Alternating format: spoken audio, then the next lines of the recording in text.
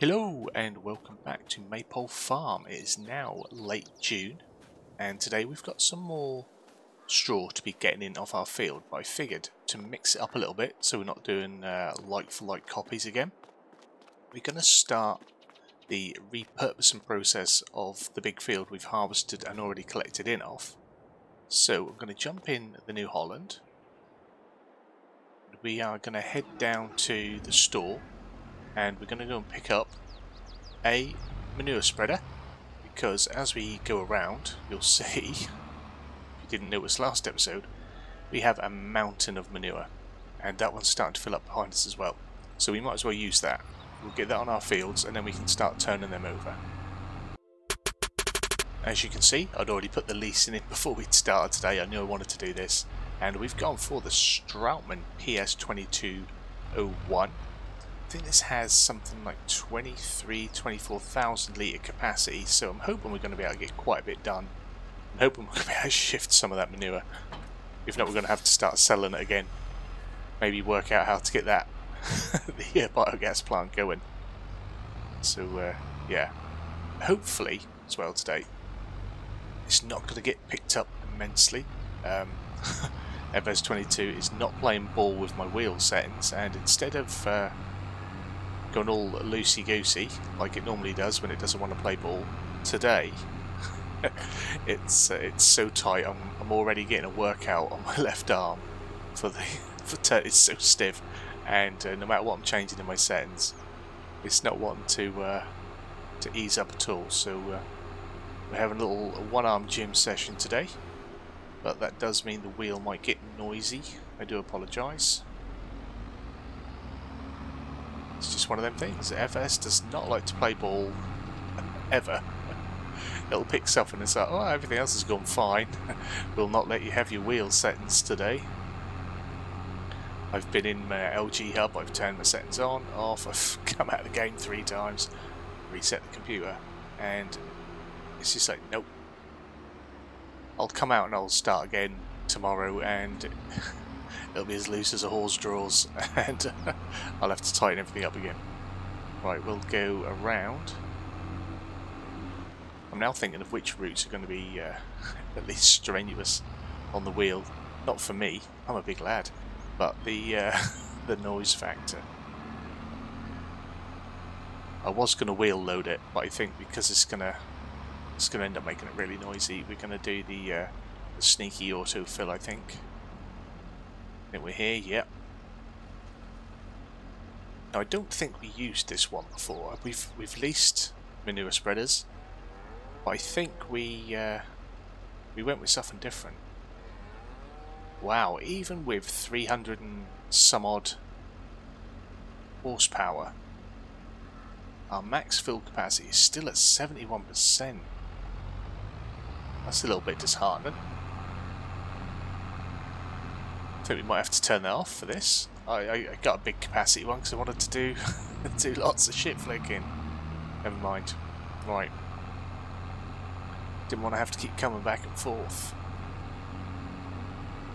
If that was the case, I'd have just, you know, well, couldn't have used a smaller tractor because it would have let me have filled less. But that's what we're working with. That's what we're working with. Right, we're going to have to pan out a bit, and then we'll open it up. That's not open, is it? It's going to want, surely that's going to want me to do something different. No, that is open. Okay. I was expecting the back to do a little bit more. So we'll start flicking our manure. And this will just give us a nice 40% on maximum fertilisation. So then once we've planted, we won't require as much artificial, so it should save us money. I mean, we could even plant and then just drop manure on again, just give it another 40%, but I think this is going to bring us up pretty close to where most crops are going to want us.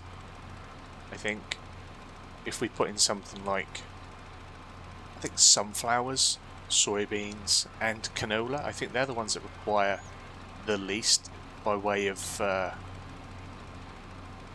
nitrogen, and I'm not 100% certain I think I covered this in precision farming, but then I'm not sure. It seems so long ago. I think, like in 19, some crops replenish the nitrogen as they would. They put nitrogen into the soil rather than extract it all out. So yeah, I meant to do a lot more on the precision farm and experimenting sort of series. It just all came down to time, unfortunately, and you know what, still a year and a half in now, and just, you know, still a very small channel with not a lot of afforded time. Not that in the sense of growing will necessarily give me more time, but I can, as I said, it can justify putting the time to it more and maybe neglecting a few other important things. I was watching a video the other day, and it was you know, I watch a lot of videos about, you know, trying to be successful on YouTube, and you know, one of the things was, you know, being willing to make that sacrifice and cut other things out. But those things that you have to cut out time-wise are work, family, and anything else you enjoy. So it's just madness.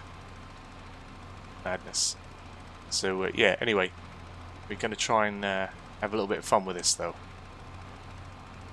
We'll get there, people. We'll get there.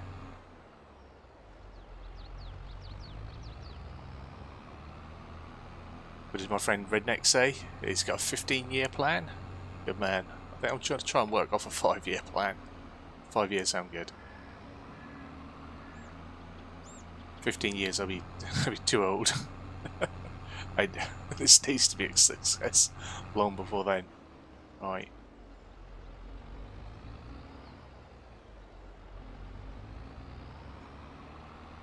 I am contemplating doing a little video for those that have aspiring channels, things like that, people that are still what they call on that grind to their first 1,000. Just doing a little video about actually what hitting that target means and how, let's say, how much money you make as a gaming channel at that 1,000 marker. It's not about how much you make, it's about how little money you get as a gaming channel. The way that YouTube ads work is that video gaming channels are the lowest paying. So everyone else out there putting out different content, and you see them doing their channels about how much they made, this is what they made, they do this, they do that.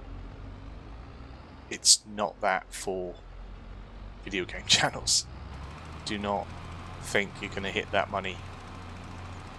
I didn't think I was going to, that's what I'm saying. I did plenty of research beforehand. So I had a realistic idea of what I was getting into and what I was doing. But this was never set up as a, oh man, I'm going to do YouTube and I'm going to make money. This was, I'm a dad that spends a lot of time at home, especially during the pandemic, and wanted to share what I was doing and find a way of maybe reaching out to other like-minded people. And you know what, in the conversations down in the chat sometimes it's great to get that. I also find it now on Twitter, find a lot of like-minded people in a similar sort of situation, quite often in completely different gaming fields and in different other genres within YouTube, for why people start doing stuff. This is very similar. So yeah, in that sense, I'm hitting my goal. Everything else is bonus.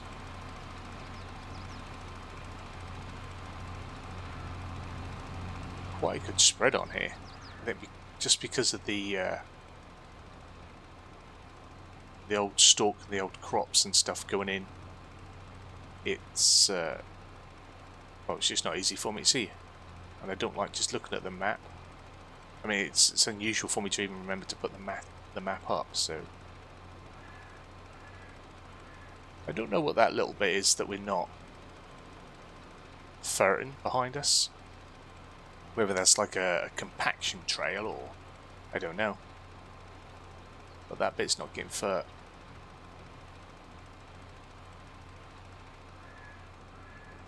But I think only a couple more fills and this is actually going to be done, which is good because we do have a lot of, excuse me, a lot of straw to be getting in. Cut it off there so we can come out. We've still got a lot of straw to get in, and since we did the straw last time out, I wanted to show something different. Like I often do. I don't like making the videos exactly the same back to back, so show something different, and then we'll crack on with the straw again. We may have more time to get that straw in and be able to either fertilise the other field. I think what I'm going to do is set, while we're doing our collection of straw, I'll set a worker to start ploughing up that field. So I think we're going to have to go and lease a plough. Don't think we actually own one. I think we've always leased one. So yeah, we've got a cultivator. But we need to plough that field up. It's full of stones, so we might as well plough it up rather than have to come back to it and plough up again after we've done the stone picking. After like one more harvest. Then it tells us we need to plough it. Our cows are fine, lovely jubbly. I forgot to check the amount of money we got off our milk. So if today we are afforded a little more time after getting the straw in, because I want to get it in. I know it doesn't get affected by it, but we are due rain, obviously, we can see that. So I'd rather not leave it out, just for that sort of bit of realism there. But yeah, I need to stock up the mineral feed, and to be honest, I should be stocking up the mineral feed on both of the robot feeders. So we do need another trip to the store with our trailer. Just get so much. Just get so much. I don't even, like I said before, I don't know how much that holds. I think because everything has an increased capacity, because Cavalier was kind enough to provide us with these nice big animal enclosures. So obviously he increased the capacity. I need to. Perhaps I don't need to. I could. So I could look in the mod descriptions in the XML files and find it, but that would definitely be way too easy, wouldn't it? It doesn't sound like something I do my research first in that sense. I'll research other things, but the stuff that's going to affect the gameplay, apparently not.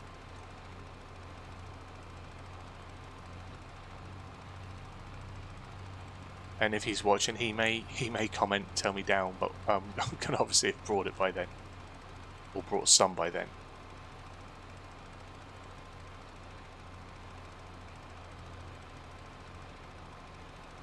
That's not a bad coverage, I don't think. And it's got through some of the manure for us. So we'll keep the Stroutman for a bit. I went for the Stroutman because we're using the Stroutman wagon as well, so that was why I went with that. So we'll close that up and probably park that over by the manure for now, because we can put manure and slurry. We've got so much of it. We can put manure and slurry on all of our fields when they're done, and if we do run out, that's fine, because we do have lots of solid fertilizer stocked up. Back at the store, and I'm thinking, rather than a plough, which I'd probably end up just getting a square plough anyway, let's go for something that's maybe supposed to be square in the form of a subsoiler. And we've got the Agrimaz Gero 140. It's 150 horsepower, so we'll be able to pull that with a couple of different tools, 4 meters, and also it's 4.3, 200 horsepower, so it'll be limited to just 2 tools pulling it. I quite like a bit of Caverland, so I think I might go with that. I think we're going to buy it as well. It's 15 grand, we can afford to buy it, and I think it's well due that we own a plough or a subsoiler or a chisel. So yeah, Yeah, we're going to buy. What's the different colours called? Back. We'll just leave it as regular. Okay, purchase. And here it is attached on the back. Nice, clean looking subsoiler. Looks good. Plenty of detail going on. And that's by Tony and FS22. So we'll get that back to the field. And unfortunately today, probably won't see it in action. I'll stick a cosplay worker on it, and we'll let them do that while I go off and try and get this straw baled up and put in. So off they go. They'll have that done. That'll probably take them, I'd imagine, a good chunk of the day. It's quite a good field.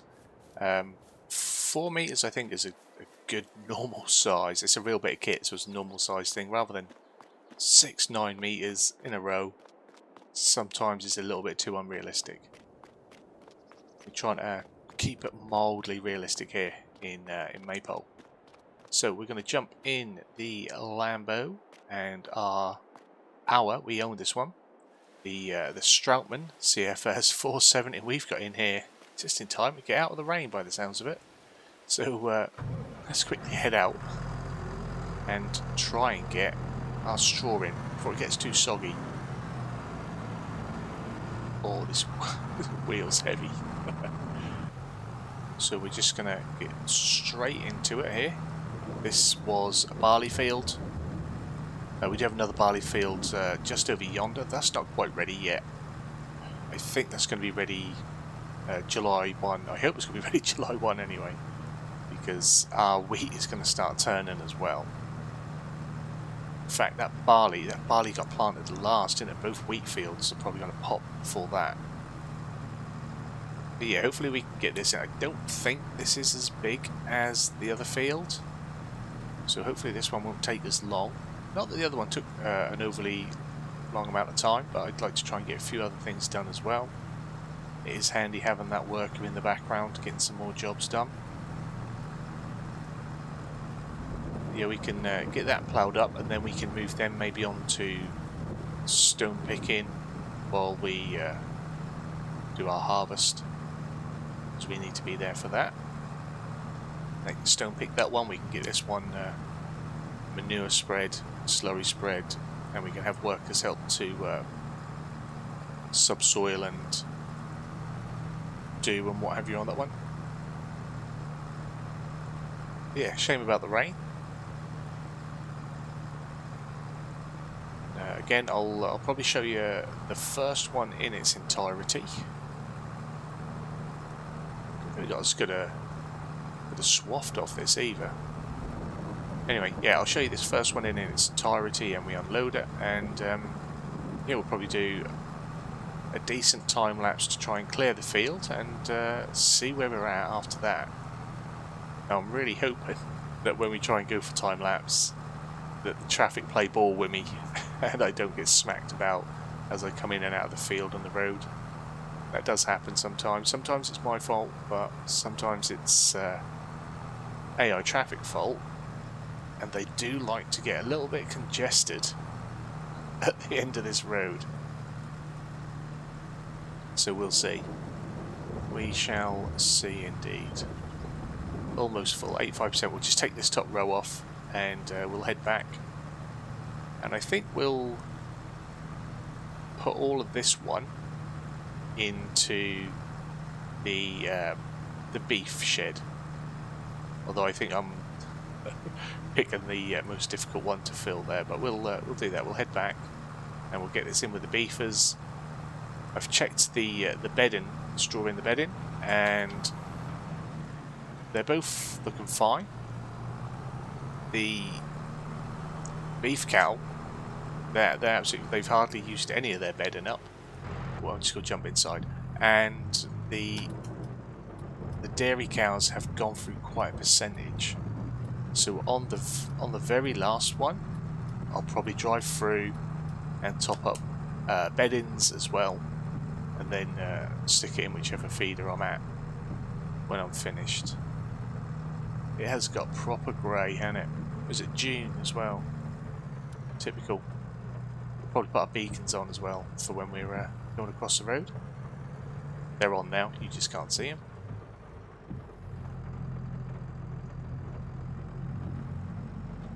there they be. Lovely jubbly. And once we've got all this harvesting out of the way and done and things are sorted on that front, we'll look into getting some more cows, I think.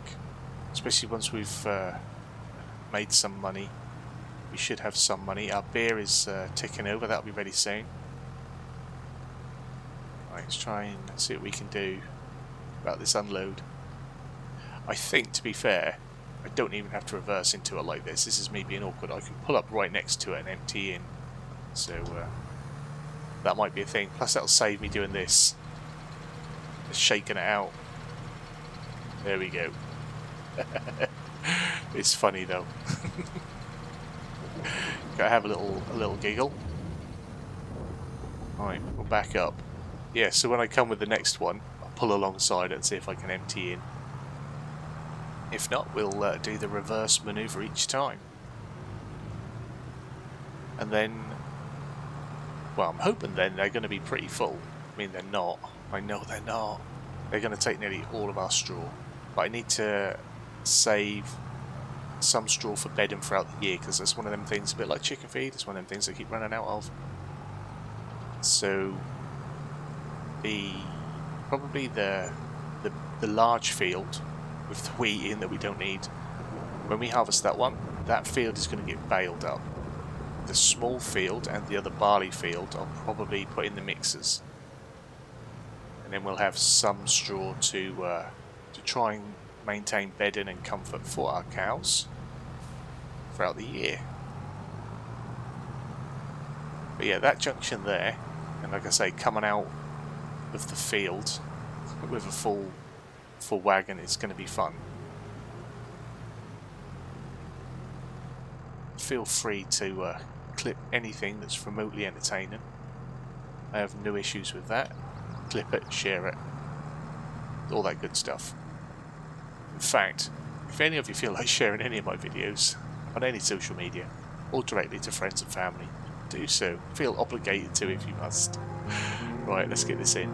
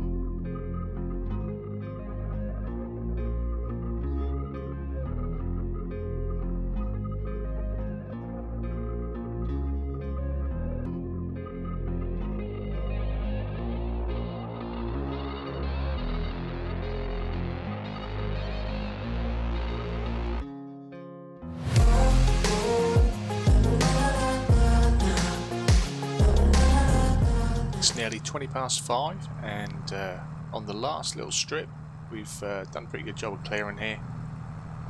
I don't think this is all going to go in. What doesn't go in, that will stay. I would say we'd leave it and we'll bale it if we have like a half bale or something, but I'm hoping this field's going to be ploughed up and ready to work again by the time we're baling. We shall see. I'm hopeful of it. Our worker appears to be doing pretty well on the subsoil in front. Just make sure no traffic. yeah, they were getting through it from what I could see, so hopefully that will continue. Now, we didn't mulch. I'd forgotten about mulching. With everything that's gone on with me and the channel and the my break and things breaking. I'd forgotten the cycle. We forgot to mulch, and I can't remember if we still have a long lease mulch on the go or not, or whether we ended up buying it. Hasn't quite finished that one. I'm actually ducking to try and look under that chrome screen. So there's done well. It's getting there. Oh, fence. The work has been brilliant. Now that did take a little bit longer than I had hoped getting that in. I thought we were going to be a bit quicker. But it's a good job we got the larger wagon, because it would have taken nearly twice as long because of the amount of extra trips back and forth we would have had to have done. And as you clearly saw, unless you skipped the time lapse, we can unload here, which is great. Going in well. We'll hop out, we'll have a look at our numbers. So is that 220, 230,000 litres? Maybe, yeah, 232,000 litres in there. I just want to check what we got in the other one. Oh, I was supposed to do bedding, weren't I? Buggery. What have we got in here? When we're looking at straw. That can't be right. Oh, that's the one. 100 and I was going to say that can't be right. That's the bedding in there for straw. 27,000. I think it only goes up to like 35, so that's not too bad. They will last until we have another straw to lay in. If not, they just go without for a day. It's that simple. Now I did want to head out and top up the mineral feed and things like that, but I might jump in. Should I jump in or jump on? Yeah, we'll go and do another manure spread, or is that too? I think that's probably a bit too much, isn't it? Let's go check in on our subsoiler. We'll do that. I can go and collect mineral feed off screen, have it loaded up. We just bring that back at the start of next episode, because I'm gonna have to fill it or load it up and do and everything anyway. Then we could probably sell that milk tanker, or that liquid tanker. Sorry, I don't know why I decided to park it like that, but I did. Absolute moron, clearly. Right, let's jump to our worker in the subsoiler and see how they're doing. Oh, they are cracking on through it. Looking really good, actually. I think it's a good combination. I'm sure some people, oh, you could pull a much bigger whatever. But I think, again, for the size, that's right. For the field, for the farm, we could pull something longer. We could get one of them big 6-metre things that go 10 miles an hour. And, you know, sometimes maybe when we've got a lot of fields to plough up all in one go, because they're all going to cycle around at roughly the same time again, maybe we'll get something, lease one and have one doing this. Gives us choices. Gives us choices. Now, I want to check, while we're just sitting with this person, it gives us a chance. We can pop in, and in the background that can be doing its thing. We have a look at our storage for tomatoes. Nearly at 300,000, so we're probably good to sell 100,000 of them again. And our beer production is looking pretty good. I mean, I think it's only been about, well, it's been a month, hasn't it? Almost. So, yeah, that's getting through it. I suppose we could keep our water for topping up water, but we've got a water thing up at the greenhouses anyway. So I think that could be a quick sale item. Get rid of that, save space, and yeah, because we're going to want to get. I think we're eventually going to want to get a manure spreader of our own. That's going to need some shed space. But that's ticking over nicely. I don't think we've got anything else going on. That's just our greenhouses. Oh, we could check and see how they're doing. They need water. So maybe that'll be the start of the next episode. Will be topping up water in the greenhouses. But I think that is going to be it for today's episode. I'll let this person finish for the day, but that is it for us. So hopefully you've enjoyed it. It's a little bit samey as the last time. I do apologise. No harvest this time, but we did do some muck spreading, and we've got a new tool, and our worker is getting ready to, as I like to put it, repurpose these fields. So if you've enjoyed it, give it a big fat thumbs up down below. If you are new to the channel, hit the subscribe button, turn your bell notification on, find out when new videos are going live. As always, comments and feedback down there. You guys have a wonderful time, and hopefully I'll see you in the next one. Bye bye.